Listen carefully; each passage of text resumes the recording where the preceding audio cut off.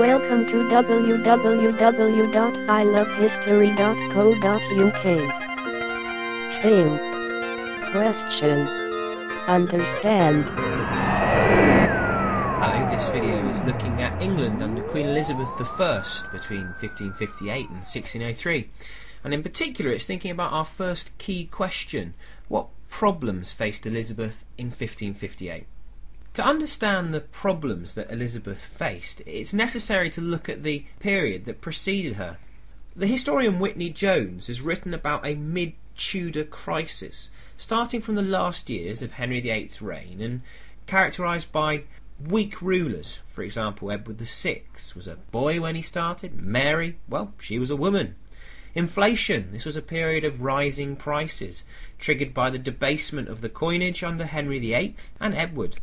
It was a period of rebellions, for example Wyatt's rebellion in 1554, of factional fighting in court. For example, the young boy king's court was riven with divisions between Somerset and Northumberland. But perhaps the most fundamental division of the mid-Tudor crisis was that thrown up by the Reformation and then Mary's counter-Reformation. Armigell Ward, the clerk to the Privy Council in 1558, wrote that the monarchy is not well regarded, and the realm is exhausted. Although we must be careful when thinking about a mid-Tudor crisis. For example, more recent historians such as David Loades and John Matusiak have questioned the extent to which it existed. We're going to look then at the problems that faced Elizabeth in 1558. As we do, it will be important for you to think about how serious the problems were and also how effectively Elizabeth dealt with them. First up then, finance.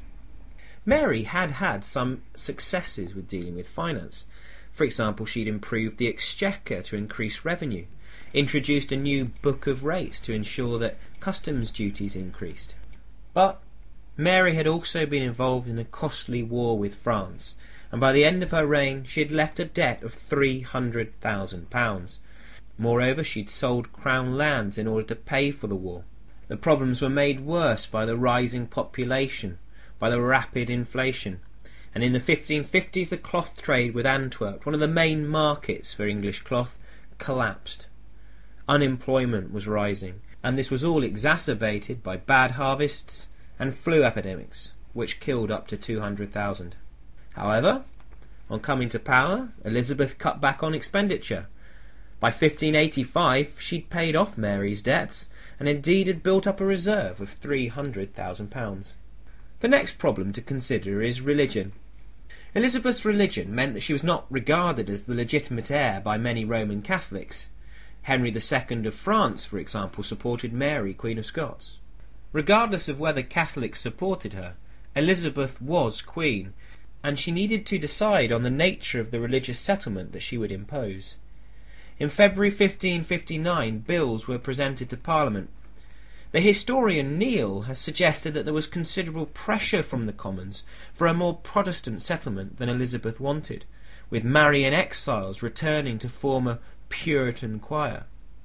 More recently, historians such as Christopher Haig have questioned whether this choir existed. There certainly was opposition from the Catholic bishops in the Lords. 2 of them were arrested, and from those who were worried about a woman being supreme head of the Church. Nevertheless, by April 1559, the Acts of Supremacy and Uniformity had passed. Elizabeth took the title of Supreme Governor of the Church of England, partly to tackle unease over her gender, and promising not to make windows into men's hearts, she imposed her settlement. A third area to consider is that of foreign affairs. When Elizabeth became Queen, England was still technically at war with France. The loss of Calais by Mary had been a major blow to English prestige and the traditional claims of English kings over France. Sir John Mason claimed that our state can no longer bear these wars. The cost was certainly huge. Moreover, French soldiers were in Scotland, which itself was ruled by Mary of Guise on behalf of her daughter Mary, Queen of Scots.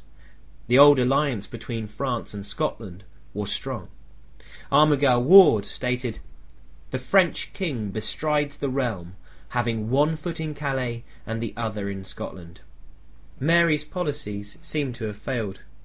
To make matters worse for Elizabeth, her religion made the traditional alliance between England and the Habsburg family harder to maintain. In 1559, the Treaty of Cateau-Cambrésis ended the war between France and Spain, and, as a result, between France and England. This peace would have longer-term implications for Elizabeth, as she was unable then to play the two powers off of each other. Peace with France did allow England to turn its attentions to its northern borders. William Cecil pushed hard, despite Elizabeth's reluctance, for intervention in Scotland in 1560. In 1559, £5,000 had been sent to aid the rebels in Scotland, and in 1560 8,000 English troops followed. The Treaty of Edinburgh, signed in July 1560, secured the Scottish Reformation. French troops were withdrawn. Mary, Queen of Scots, recognised Elizabeth as the Queen of England. It truly was a triumph. Finally, then, we need to consider Elizabeth's personality, her gender. We need to consider Elizabeth herself. For the failure of Mary's reign had been widely attributed to her gender. On seeing Elizabeth for the first time, one London woman is said to have exclaimed, "O Lord, the Queen is a woman." Later in her reign, the Lord Deputy of Ireland complained of having to serve Elizabeth, saying, "God's wounds, this it is to serve a base, bastard, pissing kitchen woman." Elizabeth was expected as a woman to marry, and to marry soon. Philip II of Spain, in his marriage proposal to her in 1559, wrote that she should marry that her husband might relieve her of those labours which are only fit for men. But it wasn't just her ex-brother-in-law pestering her for marriage. Parliament asked Elizabeth to consider marriage in 1559, 1566 and again in 1576. Moreover, the process of securing a husband could involve the Queen in dangerous scandal.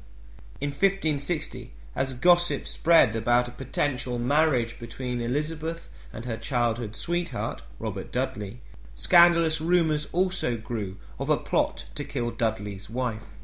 However, Elizabeth managed to turn gender, which should have been a weakness, into a strength.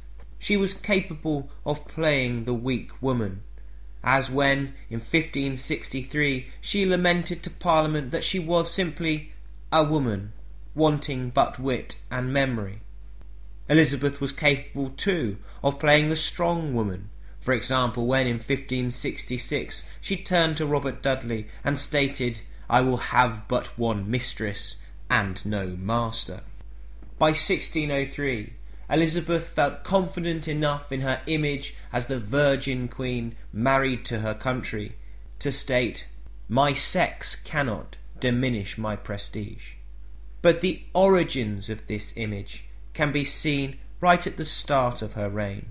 As her Coronation Day procession wound its way through the streets of London, banners compared Elizabeth to Deborah, the judge and restorer of religion from the Old Testament. John Knox, who had complained about the monstrous rule of women before, saw a special role for Elizabeth as one raised up by God to protect the Protestant Church. Of course, Elizabeth never did marry. In 1563, she told a visiting ambassador that she would rather end up a beggar woman and single far rather than queen and married. But ultimately, it didn't matter. Elizabeth had survived her initial problems and was on course to become Gloriana.